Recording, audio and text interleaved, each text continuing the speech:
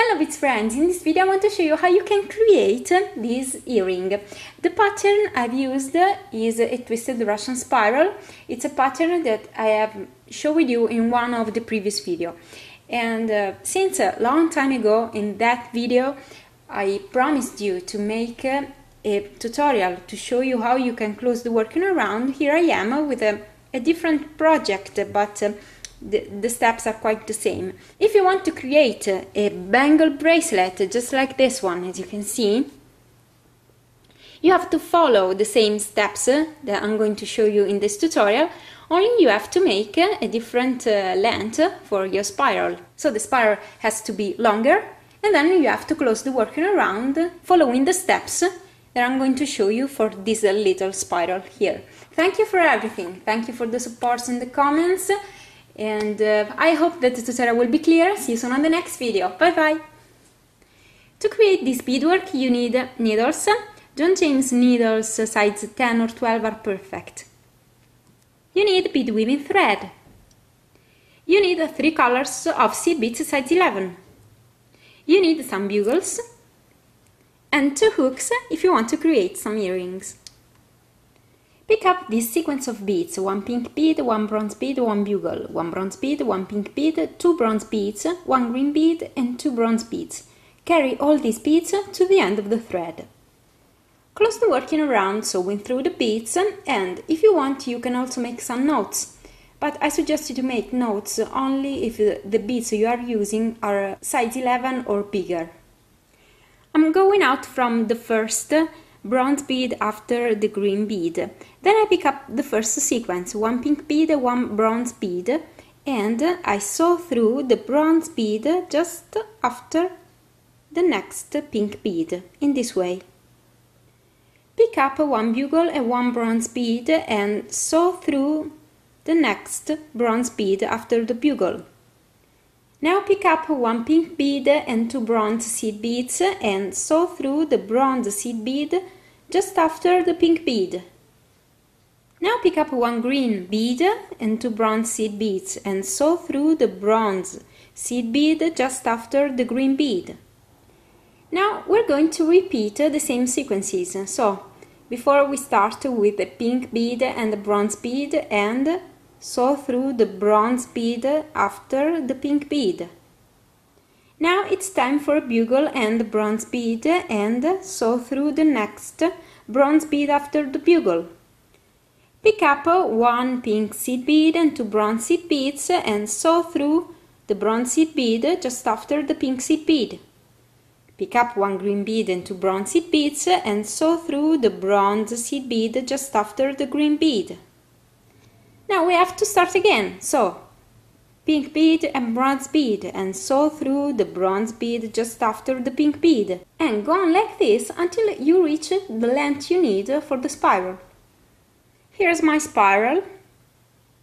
On my spiral there are 62 bugles, as you can see, and after the bugle number 62 I continue adding beads until I add the last sequence composed by a pink bead and a bronze bead. And as you can see here, I'm going out from the bronze bead just before the bugle. Now I want to show you how you can close the working around. But if you want to create a bangle bracelet, this length is too small.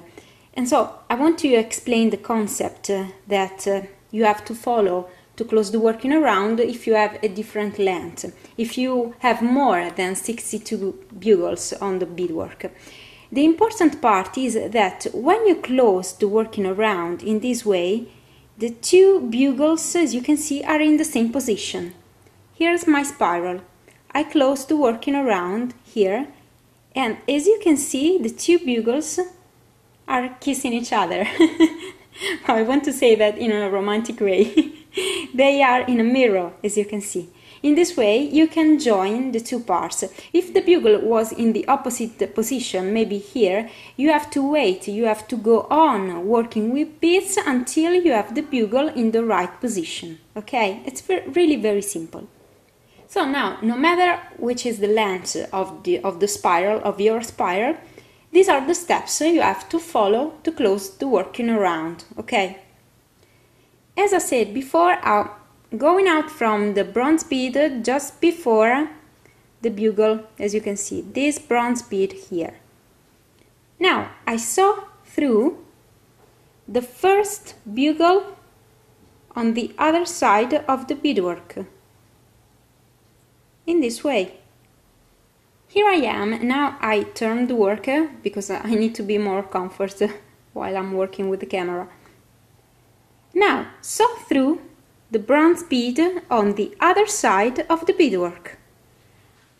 After the bugle, the next sequence to add should be 1 pink bead and 2 bronze beads. And I sew through the pink bead and the bronze beads on the other side of the beadwork. Now sew through the bronze bead on the other side just after the pink bead, in this way.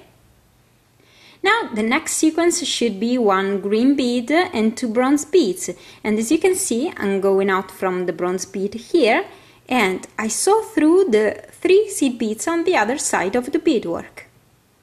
And I sew through the bronze seed bead just after the green bead on the other side of the beadwork. Next sequence should be 1 pink bead and 1 bronze bead. Here they are. I sew through them on the other side of the beadwork.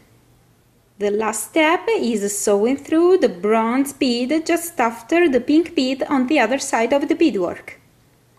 At this point, close the work sewing through the beads several times until you feel that the thread is fixed on the beadwork. If you want, you can also make some knots, and there is a tutorial on my channel, and I'm going to leave you the link of this tutorial in the information box under the video. If you want to create the little ring of beads to put the hook on the beadwork, let's go outside from a bronze bead just before the bugle, or after, it depends on in which way you are watching at the beadwork. Pick up a sequence of beads, I've chosen this one, and sew through the bronze seed bead on the other side of the beadwork. I've put the hook on the earring, and the beadwork is completed. Now you have to tie off the thread, and before doing that, remember to sew through the beads several times, or if you want, you can make the knots. I hope that the tutorial was clear. Thank you for everything and see you soon on the next video. Bye bye!